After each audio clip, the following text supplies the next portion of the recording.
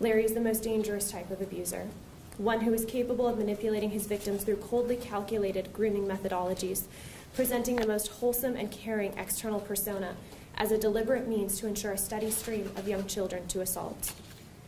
Larry meticulously groomed me for the purpose of exploiting me for his sexual gain.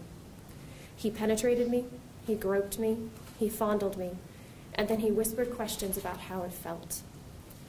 Larry found sexual satisfaction in our suffering. As we were being sexually violated, even as very young children, as young as 6 years old, Larry was sexually aroused by our humiliation and our pain. How much priority should be placed on communicating that the fullest weight of the law will be used to protect another innocent child from the soul-shattering devastation that sexual assault brings? How much is a little girl worth? How much is a young woman worth?